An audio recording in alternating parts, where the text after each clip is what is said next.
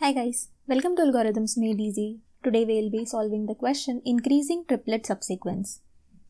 Given an integer array nums, we need to return true if there exists a triplet of indices I, j and k such that I is less than j is less than k and the numbers nums of I, nums of j and nums of k are in increasing sequence. That is, nums of I less than nums of j is less than nums of k. And if no such indices exist, we need to return false. So let's go through the example. We can see that here the sequence is increasing and more than 3 numbers appear in increasing sequence. So the output is true. In example 2, here there is a decreasing sequence, that is 5, 4, 3, 2, 1. So the output is false as there are no 3 numbers in increasing sequence. In the example 3, we can see 0, 4 and 6 are the 3 numbers in increasing sequence and it meets our criteria. So the output would be true. The constraints are the numbers would be from the lowest level of integer to the highest level of integer and the length of array would be from 1 to 10 raised to 5. Now, simply we could solve this question by using 3 loops. That is a brute force solution and that would take n cube of complexity. The other option with this question is that this question is similar to the longest increasing subsequence question where we need to find whether the increasing subsequence is of length 3 or greater than 3. The follow-up question here is that could you implement a solution that runs in O of n time complexity and O of 1 space complexity? So these are the examples that were given. Apart from that, I have added one more example which is having all the numbers which are equal. In that case also we need to return false because no triplet was found. Let's take this example and try to solve the question. We'll loop on the array and fill these 3 values as we find them. So our index will start from 0.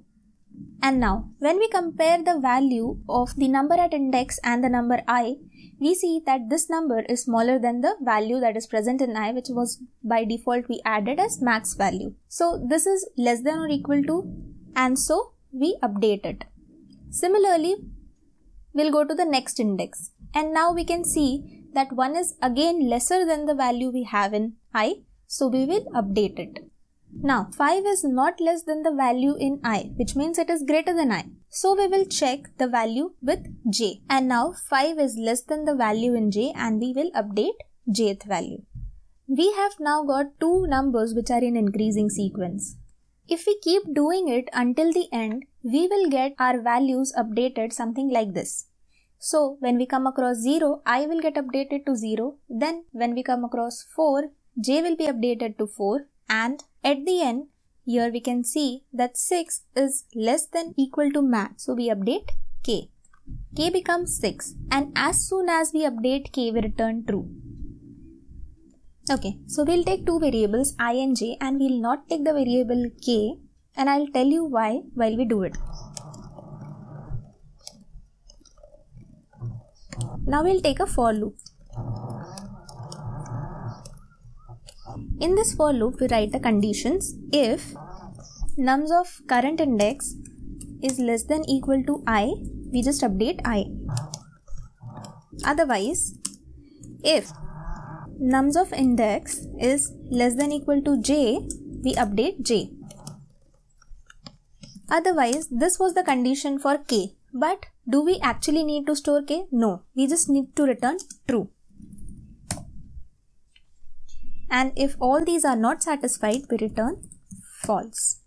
Since the length is given from 1 to 10 raised to 5, we'll also add a base condition. If less than 3, return false. Okay, so let's just run this code.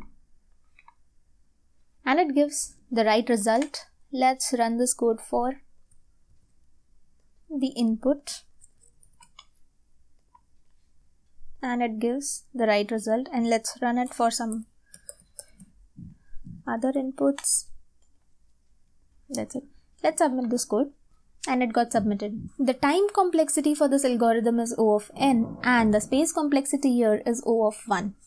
Thanks for watching the video. See you in the next one.